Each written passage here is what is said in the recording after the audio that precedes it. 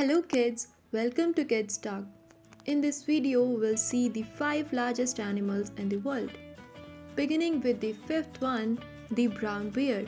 Brown bears or the polar bears are the biggest surviving land carnivores. They have a weight of 907 kg, which is approximately equal to 1 ton, and standing at the height of up to 10 feet. Bears have excellent senses of smell, sight, and hearing. They can smell food, cubs, a mate, or predators from miles away. Number 4th, we have saltwater crocodiles. They are the largest reptile in the world, with male crocodiles reaching lengths of 20 feet and weighing in at 2,370 pounds. You can say that they are about twice the weight of a grizzly bear. Females are the far smaller and rarely grow over to 9.8 feet long. The 3rd largest animal is a giraffe.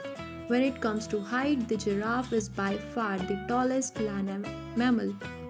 Standing at 6 meters tall, their necks are about 2 meters long and their tongue is half meter long. Giraffes stand up pretty much all the time.